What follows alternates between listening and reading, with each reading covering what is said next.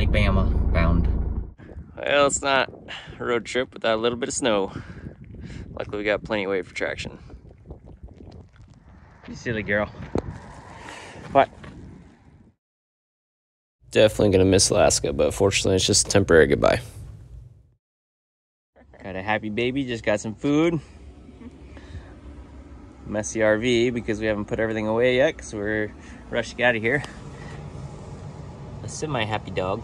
Gracie, you do look kind of sad. Some food warming. Oh, baby spit up. Oh, nice. And some good views. Welcome to the ALCAN in April. 17 degrees and roads covered in snow. We're going slow. Well, morning 2 of the trip. Woke up 10 degrees, a little more snow. Well, you know what they say, if you're gonna break down, make sure it's in the middle of the Yukon when it's 10 degrees outside with a baby in the back. We have no start. I don't even hear the relay clicking.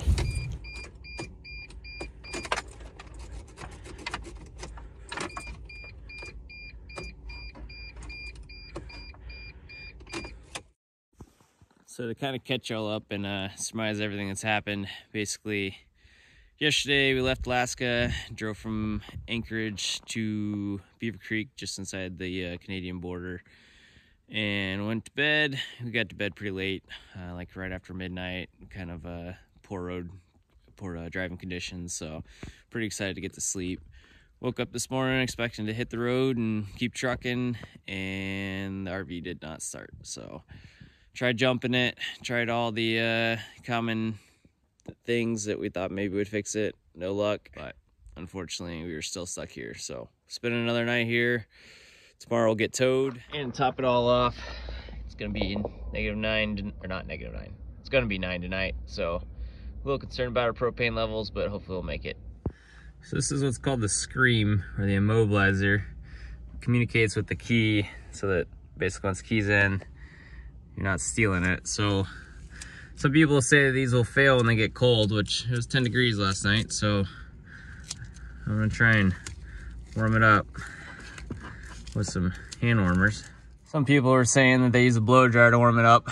I obviously don't have access to one of those, so I'm just gonna slap some toe warmers technically on it and then wrap it in some foil. Let's pray this works, because if not, we're looking at like a $3,000 tow bill to the next town. So we're at the point of deciding what to do, because the tow truck company's coming tomorrow to get this thing, and they do not have room for the kiddo. So Savannah and the kiddo and maybe the dog, we're not entirely sure what to do with the dog yet. It's gonna stay here in Beaver Creek, and then I'm gonna go to Whitehorse with the tow truck driver.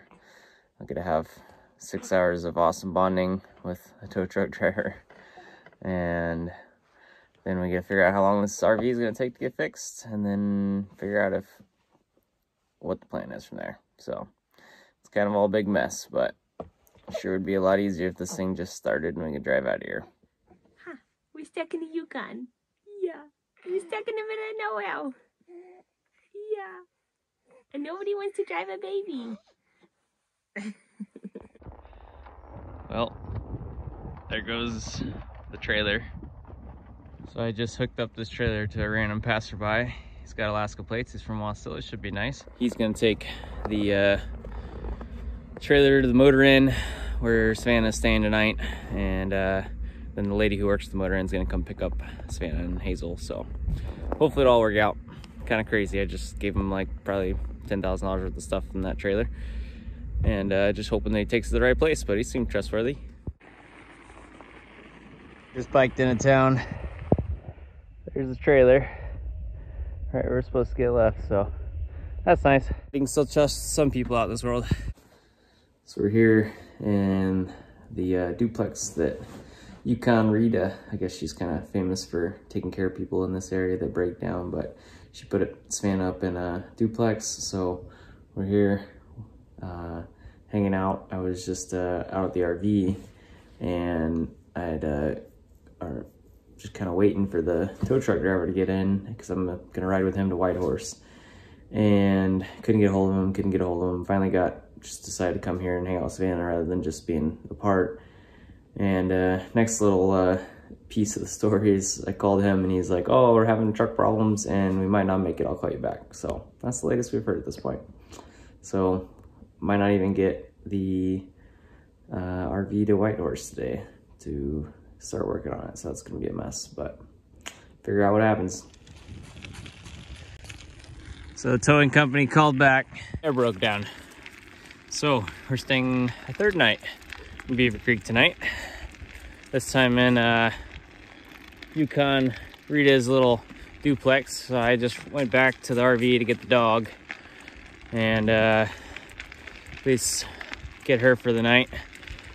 And then we're gonna figure out the next plan. Yeah, I just got in touch with the other guy scheduling the towing company, and he had said that basically that the guys who were coming were the only people who were the heavy towing company out of Whitehorse. So if they can't do it, then it's gonna have to be potentially someone out of Fairbanks, which would be a giant mess. So we're just yeah, we're just along for the ride right now.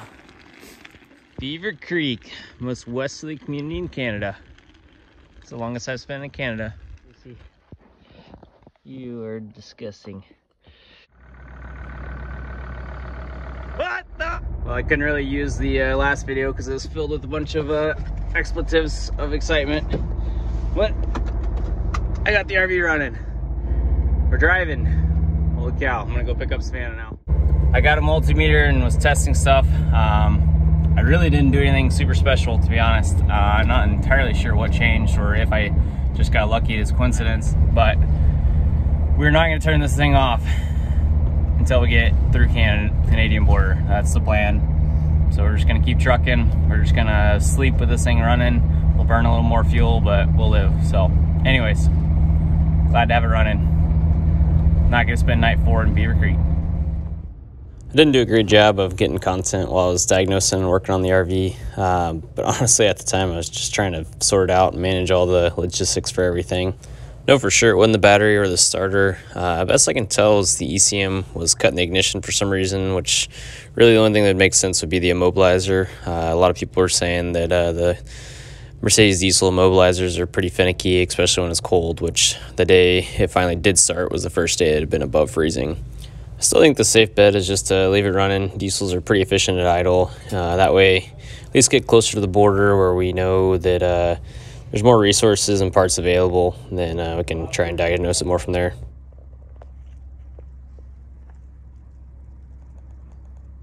It's nuts how many signs there are. Someone left a starter at the sign village. Wonder what kind of troubles they ran into. Bison laying down over there.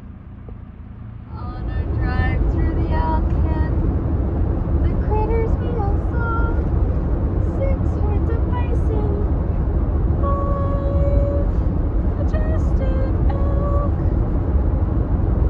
4 mule deer, 3 roaming moose, 2 turkeys, and a lynx on the side of the road.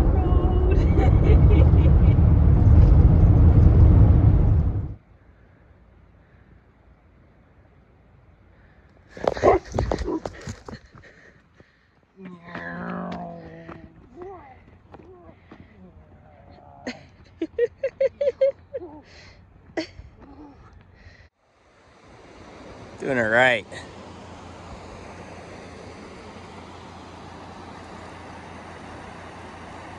Be a little bit of a spicy exit by RV standards, but I think we got it.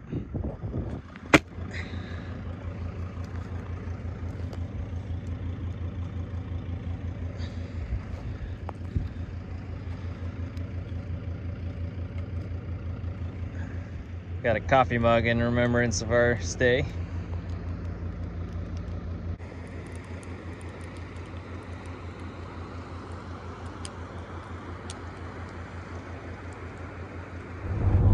So Savannah was just looking up in Banff and Jasper whether dogs are allowed, because in U.S. national parks are not. We're trying to figure out what to do with Gracie so she doesn't get too hot during the day while we're out hiking and doing whatever. And she found some service that will apparently take care of your pet while you're out doing whatever you want. And the kind of interesting thing is the rate to take care of your pet is the same as it costs to take care of your child. So apparently, yeah, I don't know how they came up with that value. I feel like I would much rather take care of a dog than a child, but I don't know. I guess if you're rich, it doesn't matter.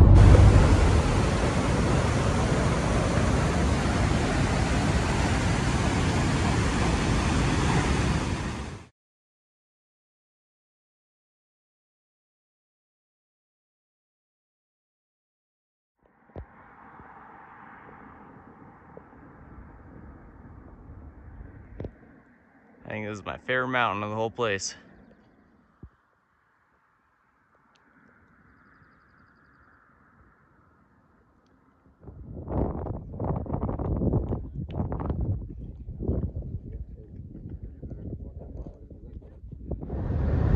So we both kind of a rookie RV move, and we don't have water yet because it's been freezing overnight. Until last night we technically could have gotten water if we would have found a place, but it's been pretty low temps, so we've been waiting to put water in it so we don't bust any pipes. But someone's still been peeing in the bathroom. You too. Me too, occasionally. And now it's getting warmer, so the urine is just absolutely reeking, and it's like somehow just like fumigating through this whole RV, and it stinks pretty bad. That's pretty awful, I'm not gonna lie. It's like an outhouse in the middle of the woods. Yeah, but we live in it. So Not in the middle of the woods, at a public trail that's very common. So we're gonna go across the border where I know there's water at one of the RV parks. We'll fill up water, we'll flush it, dump it. It'll be all happy dandy. We hope. She's being dramatic. It's bad, but it's not that bad. It's horrific. Well, we were running low on diesel. Stopped in this small Montana town to get some diesel. I don't think we're getting any though. Well, I'm glad that we carried a little bit of diesel still in the trailer just for a situation like this, because there's only one pump and it was laying on the ground, so no diesel from there. Well, the rest of the trip ended up being pretty uneventful, which translated to pretty boring watching, so I think this is where we'll end it.